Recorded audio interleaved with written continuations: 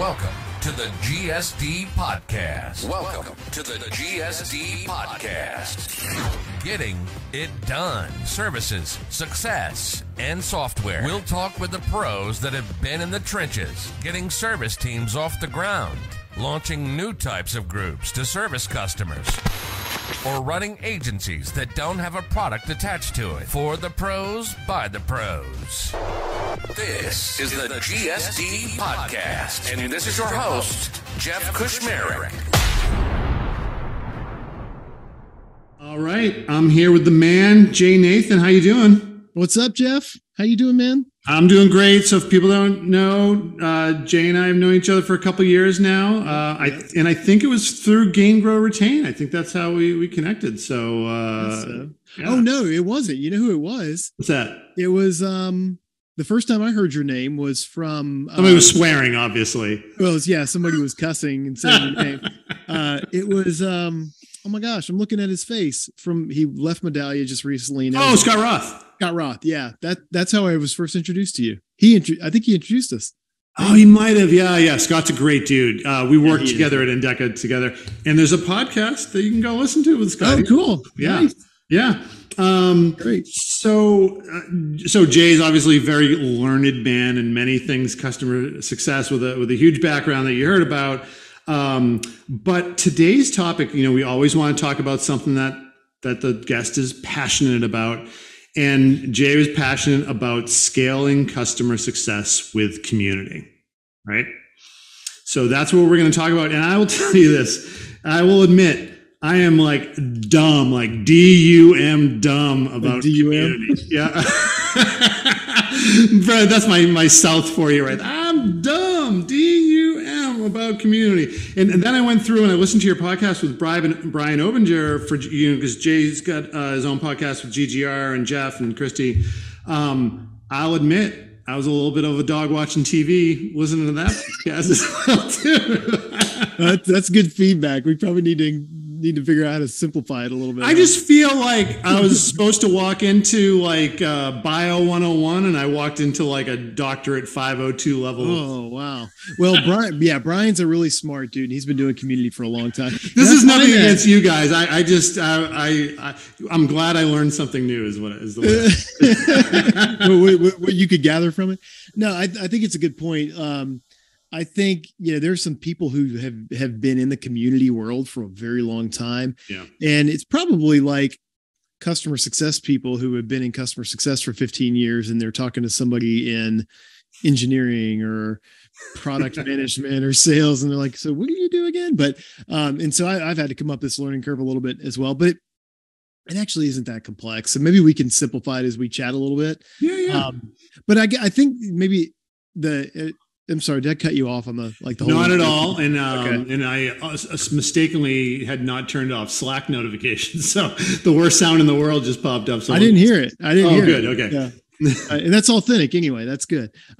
So maybe we'll start this way. Do you believe, Jeff, that if you look back at the 15 years since customer success has come of age, do you feel like it's been built the right way? Oh, I think you know my opinion on that. I feel like it was done with great intentions, but it was not built in the right way. Yeah, I sort of agree with that. I agree a lot with that. Yeah. If you sort of rewind the tape, because we're older, the 15 years ago, customer success was really born because we had data that we didn't used to have on our customers. Because if you recall, everything's on premise. There's no telemetry. There you go. That's it, right? No data. Couldn't see what our customers were doing. Couldn't see if they were using it. All we knew is we were charging a hell of a lot for professional services, and they were paying for the software up front, not quarterly. Three years, and then every 3 years, a BMW would roll up at the client site with a renewal contract. That's right, and in like a whole team full of people, right? I was on those teams. I know how it went. Yeah, absolutely. As I said, just make sure that you get the big M&M cookies, and you're good. Yeah, there you go. So I think what started as a very noble thing, which is, hey, we've got a bunch of data that we now actually can see what all of our customers are doing. We should set up an operation to monitor that data, figure out who's making it and who's not, however that looks for your product, whatever that looks like for your product, and intervene proactively.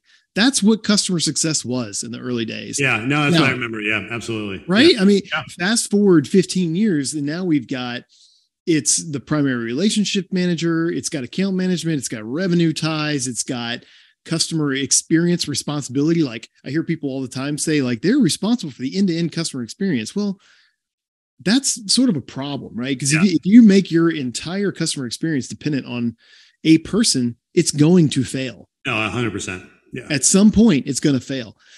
So I think as I look at take a step back from this whole industry, which I've been very invested in, as you know, and you have too. I think we have we have an opportunity to sort of lean it up and tighten it up, really, really clean up what customer success has become. And I think the foundation of that is, it's really starting with your product, a great product that's the most scalable customer success that you can provide, right? Yep. Great product that does what it's supposed to do, that's simple to onboard, keeps customer effort very, very low. Yep. Second to that is self-service resources. I have been rereading a book called The Effortless Experience. Oh, nice one. Yeah. You know this book? I've got it right here on my desk to prove. Yeah, there it is. I've even dog-eared pages in it, Jeff, and written notes in the margin. Oh, so you actually read the books too? Well, I don't usually, but I had this one on my shelf and I knew I had to get back into it because I read a couple of HBR articles by Matt Dixon and his team. But the most interesting statistic in this book is that 81% of your customers who contact support are trying to solve a problem for themselves first. They actually don't want to talk to you. They just want to go in and figure it out. They want to solve their problem. And furthermore, there's really fascinating data in this book. Furthermore, you are 4 times more likely to leave a customer in a disloyal state if they do contact your support team than if they don't. Let that sink in. Okay. That means, and in the converse side of that is that with a good customer service experience, you're only like one time more likely to have the customer advocate for you based on that service experience. So there's huge, let me net it out without these metrics. There's huge downside to people having to actually talk to a vendor, and there's only limited upside, which means this whole surprise, delight, kind of high empathy kind of model we've tried to create for customer experience. It's not building loyalty, and it's not accretive to the business in any meaningful way. Interesting. Generally speaking. Yeah. So what that tells me is that as a product company, what I need to be doing as a customer success leader is first building self-service at scale, education, collaboration, networking with peers who sit in the same seat as I do, right? As the rest of my customers do, so they can learn from one another and people who are literally experiencing the same set of problems. If I'm a CSM, I'm not experiencing the same set of problems you are as a user of my product, because your role is whatever it is, right? Maybe you're an HR. No, listen, I'm totally on board with this, because back around, I'll date myself here, but like 2007 or so, I was at Endeca, which was is a developer product. You know, it powered all e-commerce like in the United States for a while, and we put out the Endeca Developers Network, which was basically a discussion board for developers. And people were like half the company was like, absolutely not. Everybody's going to go in and bitch about us and everything. I know you're shaking it because you know where this went. It was wildly successful. And people were like, thank God, finally, I just want to interact with people who do what I do. And like, what's the query parameter for this? And how did you solve this problem? And then actually I did get from that podcast, if your marketing team goes through that's where they can get all of their data points on what they should be talking about. Okay. You already know more about community than you were letting on, Jeff. Like that's it, right? It's not necessarily only about reducing your workload, right? It's about creating an ecosystem that customers feel good about. Yeah. Right. Okay. So we can get into the gain, grow, retain community later. But one of the things that Jeff and I have always tried to do in that community, the other Jeff, not you, Jeff, but you think this way too, I'm sure, is we call it being the DJ, not the talent, right? You bring the talent together in the community to help one another, to help the people who don't have the talent yet. Absolutely. Guess who gets the credit for that? The brand that DGR does. So in this case, the community, the vendor. Yeah, exactly. The vendor. That's right. The vendor who creates the environment for that collaboration and that learning and that help and knowledge transfer to take place. So it's really not a complex community. Is really not complex, but I think it's a fundamental part to scaling customer success. And it's different for every company, right? I was on the phone with one of our customers earlier. They're a customer of ours, but they have like 500 really large customers. They serve high-end enterprise. Yep. And so they're like, you know what? We are always going to have a high-touch customer success model. That is our business model. They're profitable. They've learned how to make that work, but they're not going to go have a no-touch segment in their business, right? Now, but community still works for them, which is cool, right? Because it's additive for them. But what I would do as a new customer success leader, especially in 2023 with what we're facing, every company is looking at how to tighten up, sort of, batten down the hatches for the next 12 months to see what happens. I would be thinking about building a scalable approach first, meaning I've got a solid knowledge base, and that knowledge base has more than just product stuff in it, right? It's probably got best practices, sample code if you're a development thing, but sample whatever. Yeah. You know who's a really good example of this is Zendesk. Zendesk has absolutely always been very good at like self-start, self-serve stuff. Yep.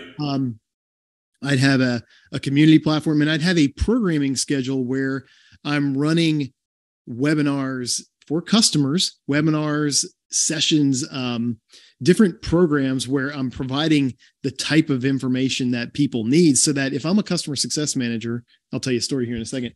Sure. I have programs that I can plug people into so that I'm not responsible for the entire customer experience, because we know that doesn't scale and there's quality problems. It fails at some point, right? Yeah. I was on the phone. I did a QBR with one of my team members a couple of weeks ago. And this is us, like we're a community company, right? We should be the best in the world at this, and we're still working on it. But one of the things that I was taking notes, as I do, on these things like feedback I wanted to give and that kind of thing. And one of the things that I noticed was even our CSM, she was doing a great job on this call, but she was like, oh, well, I'll have a follow-up call with you on this, and I'll have a follow-up call with you on that. But by the end of the call, like we had scheduled 3 or 4 more calls, and I was like, oh man, like what percentage of those follow-up actions could be community style, one-to-many type of things? Like, what if we said, oh, we've already got a webinar that happens on a monthly basis to go think about your community engagement strategy, right? You should go do that, because you'll hear from other people when you're on that call that are doing exactly what you're doing. And we'll have somebody there who's going to give you the best and latest tips and tricks that we have. Would you differentiate that from your standard office hours? Yeah, I would. It's just a different program, right? One of we did a podcast a few weeks ago with Pendo and their scale customer success team, and they're doing this. That is their mandate. And Erica Ackroyd, actually chatted with her yesterday. Awesome person doing great work. But what they did is they started with a pooled model for customer success. Okay. And pooled means it's a little bit like support. People might say it's not support, but it feels a lot like support. If you have a group of people and you've given your customers an email address to go contact that pool of people, and then that pool of people picks up each email as they come in and handles the request, that's called customer support. Yeah, it's a little round robin-esque. Absolutely, yeah. Absolutely. So, but they flipped the model. They took all the data from that inbound stream of requests, and they said, okay, there's a lot of requests coming in for new user onboarding, right? Yep. A new administrator joins our customer's company. Maybe instead of doing 5 of these calls a week per CSM, do the math on that. 5 times. Like Friday at 11 is a new user onboarding. How many hours does that save them? Literally thousands a year at this point. That's what I'm talking about. So that is a very specific program, a new user onboarding program. That way, and by the way, it doesn't just apply to the long tail of customers. It applies to enterprise customers, because when an enterprise CSM is on the phone with a customer and they hear of a new user, you think they're going to sign up to go do a load? Oh no, I'm so glad you said that. We did an engagement last year with a customer that was all white glove, high touch, Fortune 10, 50, types of customer base. And then they started going into SMB. And that was one of the things that we said was like, well, this just doesn't apply to SMB. Like, why would you go and have this new user training data upload? Like, why would you, if you're going to record this once, why not like have a whole, if you have a curriculum around that, why not give that to your white glove people as well too, right? Like you can do it in a way where people are still going to get the love and care that they deserve, but yeah. And it comes back to this too, right? Yeah. Because if a customer is going to put the effort into getting on a call with you, you want to be able to guarantee the quality of that call. And if you have 30 CSMs or 30 anybody's running around doing the same thing, then you have a quality control management issue. Yeah. Right. But if I have one person running a new user onboarding program twice a month, yeah, I can control the quality of that pretty easily. If they need feedback, you give them feedback. They tweak it the next time. That's right. And then you don't have like, oh, well, Bobby does it this way, but Joanne does it that way. And then conflicting information, they all get standardized down and everything. Absolutely. Yeah. And that solves the other issue, it sounds like, of what you always see is like, oh, okay, we've got 15 CSMs this year. We're going 2X next year in sales. So that means 30 CSMs, right? Oh. Yeah, that's not scaling, by the way. That's right? not scaling. Scaling is not just adding more people linearly with the number. Scaling literally means you have to do more with the same amount of resources or do more with fewer resources relative to the inputs. Work smarter, not harder. Absolutely. Yeah, that's right. So I, when I think about scaled customer success, I think about that kind of concept. Community isn't the only answer to that. Right. Because we're not talking about just online community here, but I did a post about this yesterday. If one of the things that I found in my time as chief customer officer at Higher Logic, as I've talked to customers and I've talked to customer success people because I do that often. I ask the customer success people, or I ask the community people that are our customers, I say, how engaged is your customer success team in your community? And they're like, oh man, almost to every single time. Man, I wish we could get them more engaged. And I'm thinking, what a huge missed opportunity for customer success teams to not be leaning on a customer community as part of their engagement and scale strategy. It's not the only answer, but it could be a huge resource to help take burden off of those people, connect them with their peer, all the benefits that you've already described. I see this with, I'm sure you're part of some of these groups and I'm not going to name them, but like it's an executive sort of group where we're all in a community together. And there's like the CSM that I'm associated with because it's based on my region is like, she's amazing. Like, hey, I've got a person that's looking for an X. Do you know any knowledge?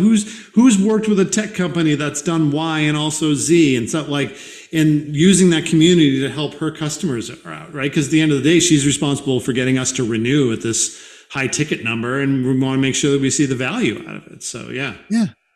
And just think about the burden of training that goes down. It's not just new user onboarding. It's everything else that has to go on, because CSMs typically, especially when you're scaling rapidly, a software company, they're not coming from the industry. There's just not enough.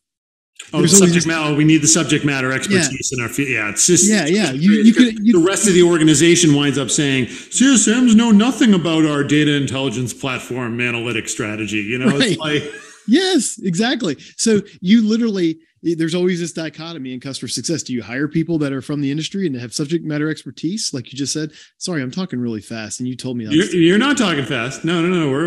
Don't worry. No, it's just you're from the South, so you think talking my speed is fast. Okay, that's true. That's a good point. That's a very good point. We all know I'm the fast talking Boston guy with that's right. Half Italian hands waving around and everything. Well, I do the hand wavy thing too. I'm really good at that. We have that in common for sure. But yeah, so it's subject matter expertise, or do you hire for somebody with customer success experience? Well, increasingly, you just have to hire for somebody that's got some CS experience, and then you have to teach them everything about the subject matter. So yeah, it's impossible. I feel that way as well. So you can always get them trained up on your special Snowflake software. Like training people to engage with customers and provide value is a skill, right? Yeah. And even the industry you can train people on. I mean, how many it's sort of a consulting skill, and you've been in consulting, I've been in consulting. Yep. So it's easier, I think, for us with some experience in that realm to go say, okay, I got to learn something new here, but you can quickly get to that. And if you create an enablement program for your team, then you can actually do that part really, really quickly. Absolutely. So. Absolutely. Hey, so you might answer this then. Well, actually, let's. So I was curious what the ROI story to a CFO is, but it says it's. I feel like we talked about it in that whole 2x the team aspect of things here. It's that's the ROI story that we're trying to help our customers and our prospects build. Yeah. You asked another question too as we were prepping about the support community concept. Yeah. Really, if you think about customer communities, if you look back 10, 15, 20 years, they really started out as customer support communities. And what the goal was there is, like you mentioned, your developer community. Yep. Was it Endeca? Endeca, yeah. That's where I worked with Scott. Yeah. I did one very similar at Blackbaud. And part of the goal there was to have all these answers sort of built up in an online community.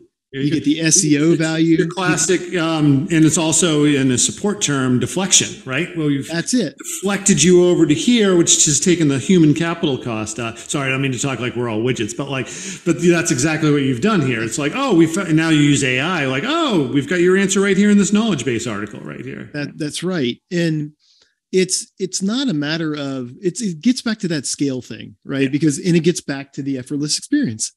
Most customers don't want to call you. I'm going to link to that book. Do you have a referral fee I can put in there? Well, yeah, I give it to Matt Dixon. He's the brainchild behind it. But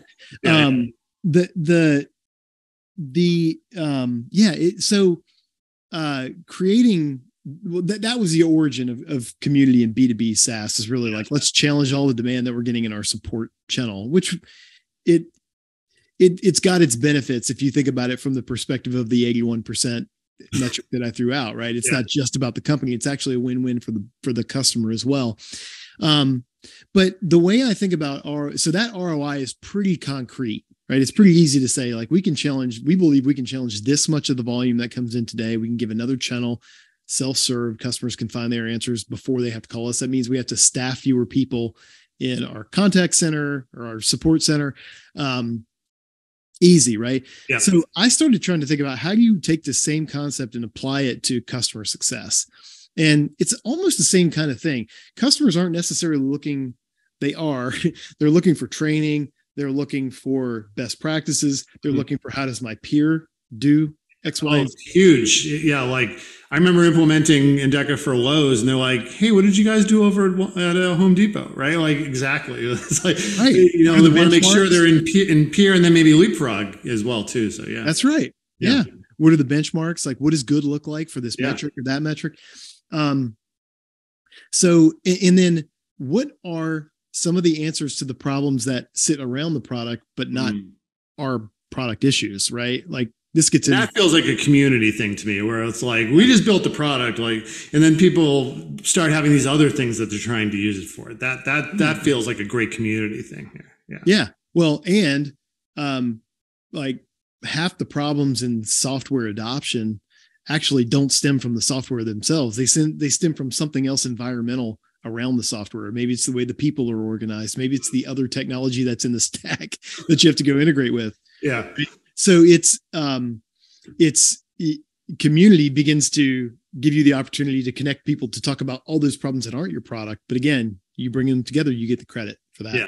But so all that aside, ROI. Yeah. Right? See me talking with my hands? I'd do it. Maybe it's because I'm talking to you. You're a chameleon. I am. You got to do that. It's called mirroring. Yeah. So, no, I'm not doing it on purpose. I promise. The model is similar. Like, again, it goes back to the how many calls does my CSM team need to have with our customers and follow up to our QBRs? Yeah. What are all those things? So if you can say, all right, our customer success team is doing all these activities today.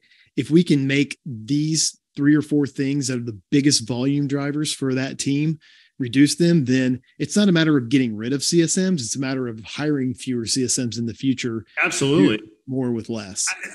Every time I hear this type of a story, I remember I was at unnamed software company, and we had to put in more recs for support people, right? And so we created this initiative of like, let's add up all these support requests and see if dev can go build some of these things, because and it was change password, which is a very common thing, right? Like, and basically we would have had to spend another $80,000, and this is 2010 economics, but another $80,000 on 2 support reps because of the increase in volume that we expected with sales and the number of change password requests that would come in. So it's like, why don't you guys just take a sprint? Fix that.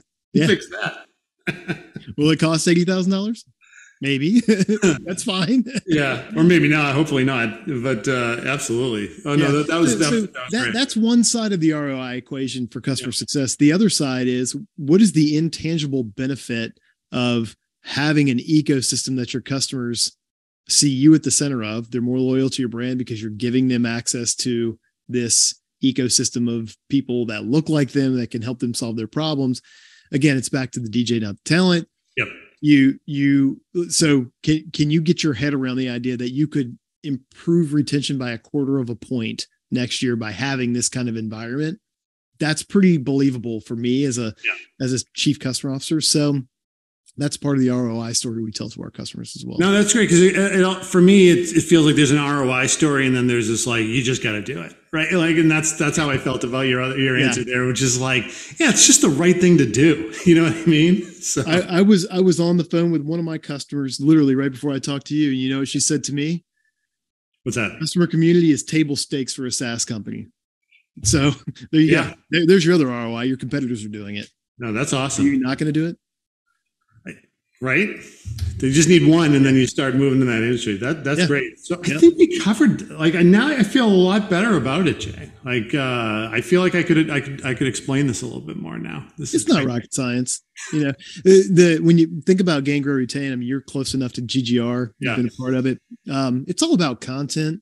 It's all about putting people who have great ideas and who have done great work, putting them in the spotlight and letting them tell their story. It's sort of a marketing kind of thing as well, right? Yeah. Like, but what's better as a software vendor when somebody asks a question and another customer goes in and answers it? You're like, oh my God, like, best case scenario right there. It's like, get them on the stage at our next user conference. That's right. That's exactly right. And that's the kind of thing that you can look for. So you're actually touching on something else, which is, I believe, one of the most important elements of customer success, and maybe one of the most important. Is it advocacy? It's advocacy, yes. Right? Yes. Like, what do you think? 'Cause, I mean, I see a lot of marketing teams struggle to work with their CSMs to say, hey, go recruit me somebody that's done X, Y, and Z. Like, I'm not going to lie, and this isn't a pitch for my company, infiniterenewals.com.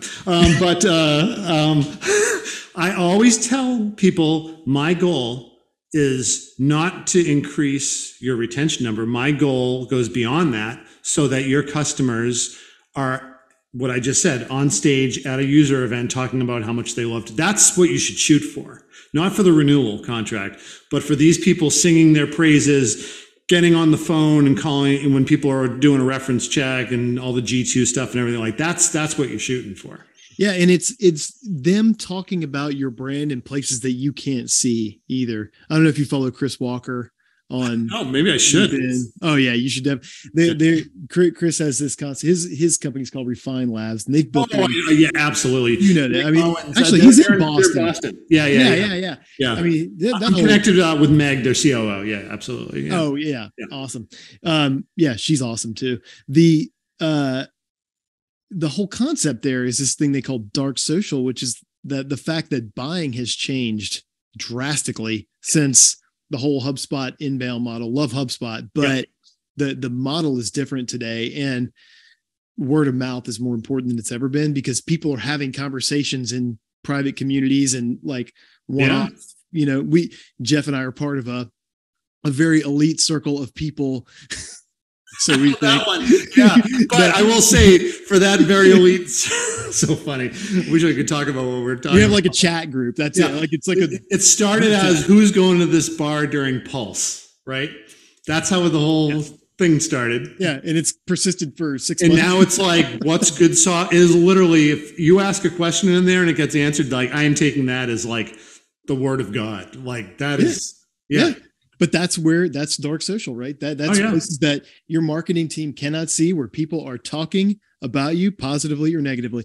A lot of people, one of the common questions we get in the sales cycle about community is, especially from customers that don't have one yet, is what happens when customers start bad mouthing you in your community, or people say things that are undesirable about your product. Well, wouldn't you rather be able to see that and have some be able to go in and respond to it, right? To respond, because if you go and read more about the psychology of customer experience and service, you'll also find that it's not actually the bad things that happen in the process of using a product or working with a company. It's how the company responds to those bad things that really defines the experience for the customer. And actually, if you do have a problem and you resolve it, chances are you're in a better spot at the end of the day. Oh, absolutely. Oh, you see these on either like a G2 or even like Yelp or whatever, just to make it a little bit more in the everyday life, where, I went to this restaurant and XYZ happened and blah, blah, blah. And then they get reached out to and they're like, we're so sorry.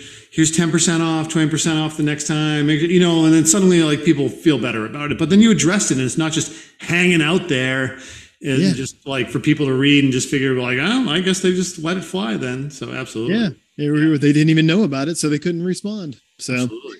But So anyway, there's many facets of it, which I think, the people that are in community deeply, I think it gets hard to explain it all, because there are so many benefits as you start to unpack it. But to your question about ROI, support deflection is key. I call it customer success deflection, or customer success scalability is, to me, number 2. And then from there, there's all these other benefits that sort of accrue. That's fantastic. I appreciate it. I know we could talk for hours. It's probably going on for quite some time, but I think you sort of resolved all of my community questions and boiled it down to what I was thinking about. So let's do this. Let's chat about, you are a voracious reader, right? Yes. Oh no, you're an audiobook guy. Yeah, I am. Yeah. So I read by listening to books. That's what I do. Yeah. So what is your non-business thing that you're listening to right now? So, I told you before, like the thing that I'm listening to that's not business is this guy named Tom Bukovac. Yeah. He's a session guitarist. And for people who don't know what that is, like, this is a professional musician who basically is a recording artist. You listen to like Taylor Swift and you hear amazing guitar riffs in the background, it's probably him.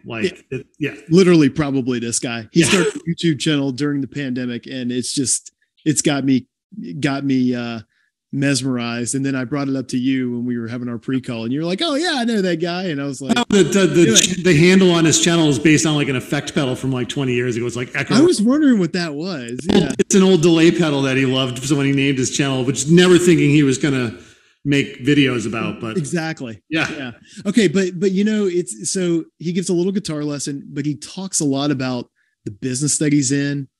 He talks a lot about, he lives in that. He's a Nashville recording artist, which is a whole universe unto itself. I knew nothing about how any of that worked. And, both of us have been playing guitar all our lives, how we connected a lot of, and he brings you into the studio. He shows you just tracking, like, no, screw up, go and do it again. Just watch it. Here's my effects. Yeah. So that's awesome stuff. It's the thing that I love about it most, Jeff, is that it's like on display picture of what mastery of a subject looks like. This guy, he's so deep into his craft that like he can't even see beyond it. It's so deep into it that he doesn't even think he's that good either. You know what I mean? Yeah. He's like, but other guys, be better, but yeah, exactly. It's inspirational, right? From that perspective, to see somebody so deep into their craft, you're like, okay, like what's my thing? How do I get so deep into something and know the nuance of it so well, and yet can explain it so simply to people? Like, that's what I aspire to. So that's awesome. Yeah. So that's my thing right now. Is there a business thing besides the effort? Is it Effortless Mastery? Is that the book that you're into now? Or? Well, actually, Effortless Experience that I've referred to like 3 times. Oh yeah, that one. I am reading that because I'm actually writing my newsletter on that. Okay. And it's coming out. It comes out every Sunday morning. But we'll put the link in the. I'm sure everybody listening to this is a subscriber already, but we'll put the link in the podcast. Yeah, that would be awesome. I'll tell you here. I'm looking at my Audible account here on my phone right now. I've got Influence by Robert Cialdini. I use a story in that. Have you listened to it yet? I use a story in that all the time. It's the story when I talk about charging for implementation. I talk about the story when that lady had these like these crappy jewelry at like a Grand Canyon gift shop, and she told somebody like, "Oh, just price them down to get rid of them." And so she accidentally, I think, put an extra zero. So suddenly people thought a $10 thing or $9.99 thing was like $900, whatever it was. They paid it, right? The perception of value was suddenly like, oh my God, it's worth something. I should buy it versus, oh, it's just crap. Who wants crap? Yeah, exactly. I got turned on to this by accident by somebody on LinkedIn who made a comment on a post, and I was blown away. Oh, it's a great book. Yeah, absolutely. Yeah, that's one. I started listening to How Brands Grow again by Byron Sharp. Yeah. And then, okay, here's a really practical business thing that I'm reading. It's called Delegation and Supervision by a guy named Brian Tracy. And I was just, I was over the holidays, I was thinking, there's some things I need to brush up on in terms of my ability to delegate and scale myself as a leader. That sounded pretty good. Delegation and supervision. A little bit old school, but some really solid concepts in there. So I don't know. No, absolutely. I'll put the links in the show notes. Those are fantastic. So Jay, I know we'll talk again. So let's do this for everyone. Where can people find you? We're going to put your LinkedIn profile. You've got your newsletter. Yeah. The newsletter is at customersuccess.io. Okay. And you can, I've got what I did there, Jeff, is I pulled like 500 LinkedIn posts off there and I organized them and tagged them and categorized them. So, if anybody's like seriously tired and can't go to sleep some night, you can maybe go check that out.